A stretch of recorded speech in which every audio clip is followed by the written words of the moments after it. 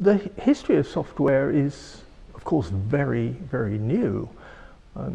The whole IT industry is really only 67 years old, which is extraordinary. And to be so close to the birth of a major new technology, a major new discipline, is quite remarkable given where we've got to in those 67 years.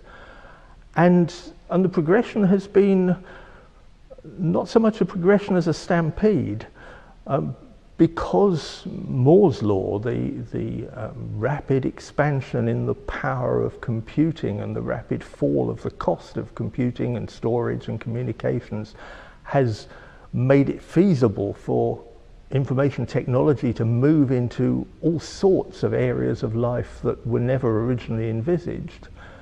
What has happened is that there has been, as I said, a stampede for people to pick the low-hanging fruit.